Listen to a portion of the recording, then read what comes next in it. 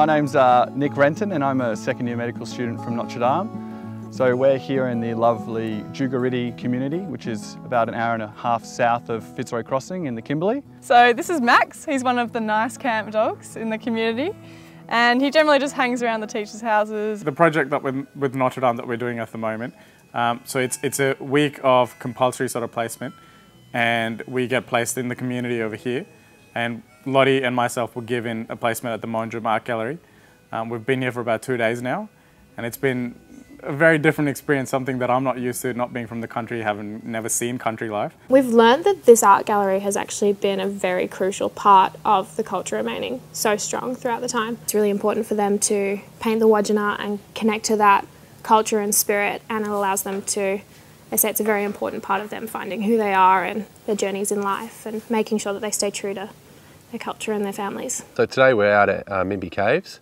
So it's about an hour east of Fitzroy Crossing. We're actually the most easterly group that's been placed out in the Kimberley.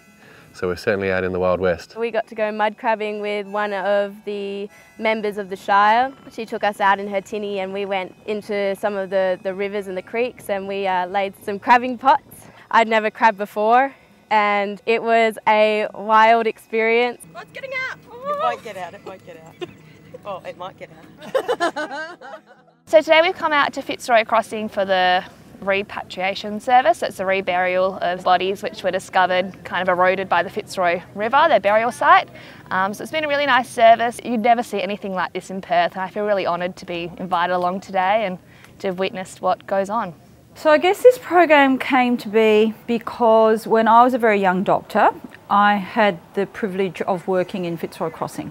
Ended up staying 3.5 years. I had the most amazing time in the Fitzroy Valley. I learnt so much from the people who I was actually meant to be looking after. If you don't understand the context in which you're working, there is no basis for the actual scientific medical stuff that you do, practicing only the science of medicine but without the art of medicine. So this is really teaching them the art of medicine.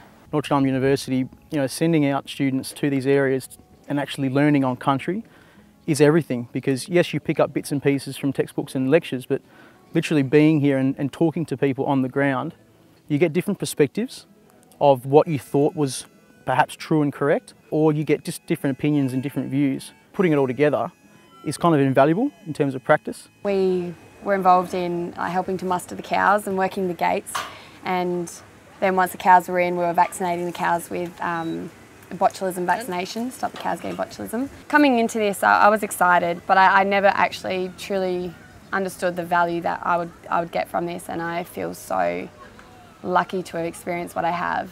And the station that I worked on was just so incredible, and I don't think I would have ever had that experience had it not been for this Kimberley placement trip. I was always going to go rural, but this has definitely fueled that passion even more, and I'm definitely coming back here.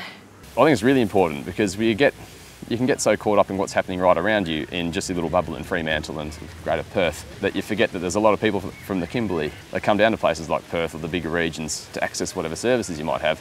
And it really is, unless you've actually been up and experienced it, you don't really know what life is like.